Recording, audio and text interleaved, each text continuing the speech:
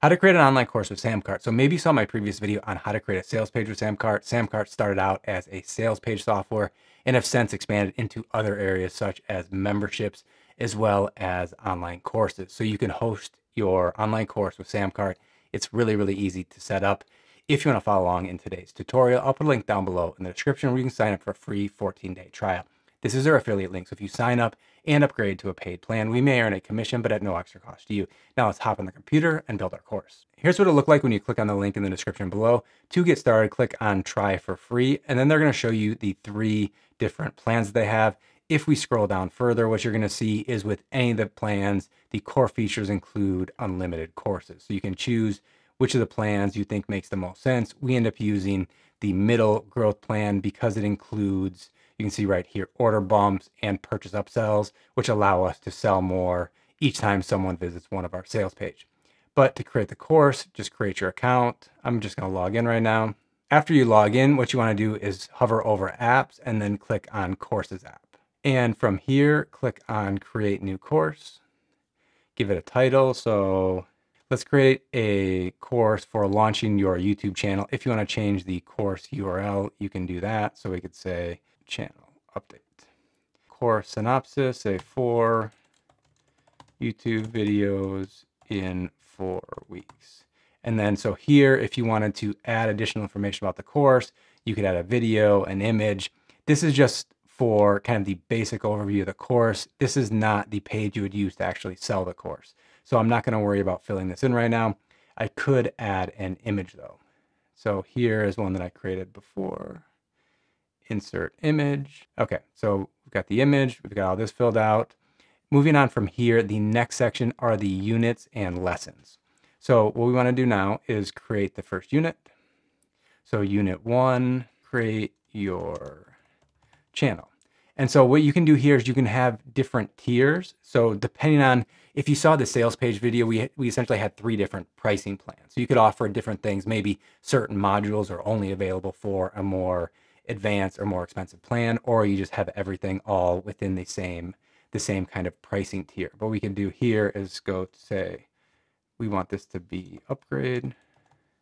So we could have 2 different plans. And then for each of the different units, what we want to do are actually here, control by access. Do you want the access to be by unit or by lesson? So the lessons are within each of the units. I would say, let's set this up by unit. So unit 1, create your channel, will be available for basic. And then if you go to assign tier, as well as upgrade. And then so what we can do here is create our first lesson, channel setup, and then edit. Within the page editor, again, here you can change the actual URL for specific lessons. The featured video is the video that's going to be kind of taking up the whole width of the page that you can add here. But if you wanted to add text first and then insert videos later, we can do that as well. So we could say, hey, in this will. So if I didn't want to use the featured video here, we could insert a video down below as well by just clicking insert video, paste the video URL. One thing to keep in mind in SamCart is you're going to need somewhere else to host your videos. That's both for sales pages as well as for the courses. So you could use YouTube, Vimeo, Wistia, Vidyard. There's a ton of different options. We're currently using Vimeo quite a bit. And let's just, for this tutorial, insert some of our different YouTube videos. So create a channel. We have a YouTube video for that. Let's just insert that right here, insert. And so when you add the video here within kind of the text, it's going to show up kind of not taking up the entire screen. If what I wanted to do is add content, and then that lets me choose the type of content that I want to add. So if I wanted to add a video like that, what's going to happen here, we have a video section right here. Let's just add the exact same video right here, insert video. And so you can see it takes up the entire width. Just to show you all the different places, why don't I add the exact same video right here as well? And then when we go to view this lesson, you're going to see how each of those looks a little bit different. You also have additional options for images, audio, and downloads. But I think, most of our online courses are primarily video based, maybe have a couple downloads. Also, if you want, you can have the downloads right here. You can add a download. You can have quizzes as well as worksheets. I think for lesson 1, that's probably pretty good. And then let's go back. So maybe that's the only lesson within this unit. Let's create another unit. Let's say recording your first video. This is available for both tiers. Let's add a lesson, make a YouTube video, edit. Okay, so for this lesson, again, we could change the URL, we could add content. Let's just add only a featured video this time.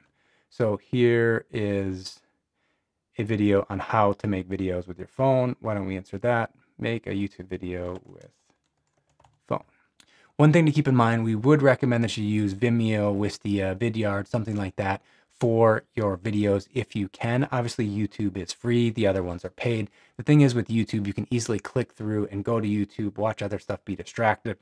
Also, you can click through, have the URL for the YouTube video so someone could share that with their friends. They don't have to be part of the online course to view those videos. They would be unlisted, so they're not going to just show up generally on your channel. But the thing is, if you use a platform like Vimeo, you have much more control over where you share your videos and how people have access to them. So for example, here is our Vimeo account. So we have some videos uploaded here. You could go to copy link, copy video. And, here I could go to add content, add video. And again, it's going to work basically the same way if I were to insert this video here. And so the thing is here, you're not going to see the links to be able to go to YouTube and then have the actual URL for this video. They're only going to be able to view the video here. But if you're just getting started, don't worry too much about it. You can get by with free YouTube videos.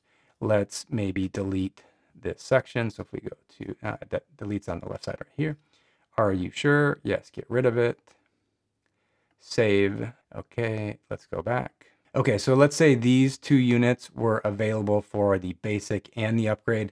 Now, if we were to create another unit that we only wanted to be available for the upgrade, essentially what we would do here is we would delete basic and then we would add upgrade right here and then create the lesson. Okay, so in this one, we're going to talk about how to edit videos. Maybe this is something that was only available with an upgraded plan, let's say. So then we edit this lesson. Again, exact same thing. Let's go and add a video.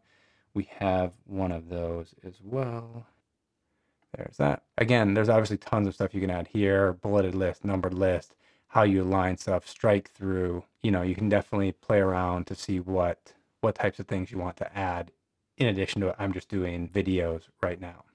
Then save this lesson. And let's just say that was the entire course. So we go back, we have 2 units that are available for the basic and the upgrade, and then unit 3 is only available for someone who upgrades. And that could be our entire course. The next thing we want to go through is the scheduling. So for scheduling, this is essentially how you want someone to have access to the content. You want to drip content out. So you could potentially do, 1 unit, say, per week. So drip scheduling. And then what you're going to do, day of the week and 0 days after previous for maybe the first one. And then this one could be, say, 7 days later. And then this unit could be another 7 days later if you wanted to do it, something like this. Or if you just click on the drop down and go to instant access, that means that someone has access to the entire, course material right away. Okay, so let's leave this as instant access so the student gets access to everything all at once.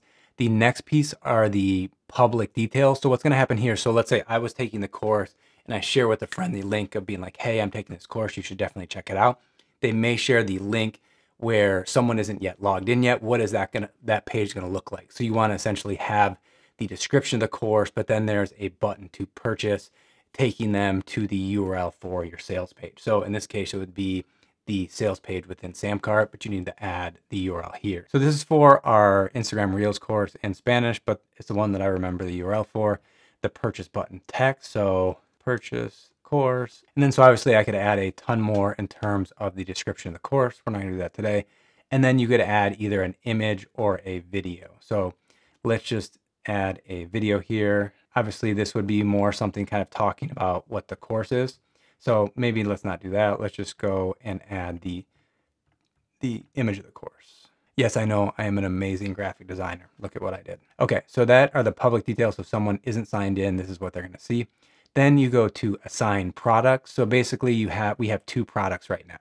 So we have the basic tier and the upgrade tier, and basically which of the SamCart sales pages are we going to assign to these. So if we go to assign product, so if you saw the tutorial on how to build a sales page, we could go to tutorial product basic, could be the basic tier. So we add that right there. So if someone purchases from this page, they have access to the basic tier and then assign products to this. And I think there was something else.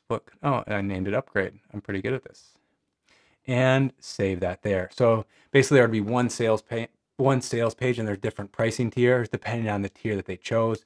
Then you would have the different accesses given by assigning the products right here. If I wanted to add a cross sell, so let me just show you what that looks like. Essentially, while someone is viewing the course, they're going to have another course that's being offered to them. So let's get that set up. So you can choose what you want the design to look like, choose the colors, and then add course cross sell. Then let's make it active. Oh, choose a product first. What do we want to do? Sure, the Instagram course that I was telling you about. Make it active.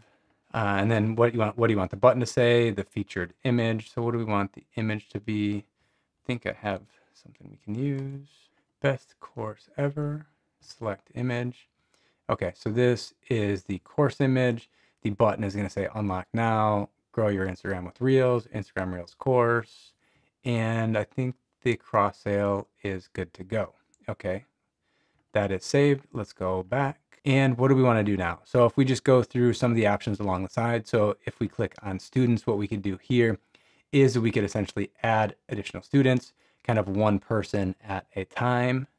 Or if we go back, we could essentially import students as well. So we could select the course and essentially upload a CSV file with a list of all of their names and email addresses so they would get access to the course. So for example, if you were switching from Teachable to SamCart and you moved all your courses here, you would want to move all your students over as well. Then settings, what do we have here? So business name, logo, you can give the course library a name and a description, choose your brand color, choose your primary time zone. So that's essentially that. Now let's just take a look at what this is going to look like. So if you want to see what your course looks like, if you're on the course library page like this, you can click on preview, or if you're within one of the courses editing it, you have the view course up in the top right corner.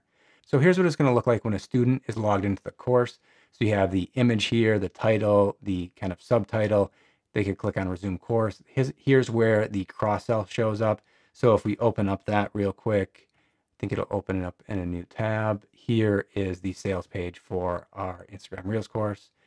Let's go back to preview again. So going down further, if we go to the lesson, here's essentially how this is going to look here. So this was the featured video, and then you have the text, and then here's what it looks like when you add a video to the text. It comes in smaller like this.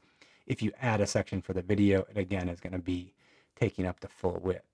You can navigate through the different materials along the left side here. So I could go to the video editing section right like that, or kind of the same thing. If you go back to the course, you have everything here. It looks like this green bar is going to show you how much progress you've made on the course. Now let's take a look really quick at what it's going to look like for somebody who hasn't purchased the course. So if we go back to dashboard, here is the course URL. Let's open up incognito because I'm currently logged in to my SamCart account. And here's essentially what it's going to look like for someone who hasn't purchased the course.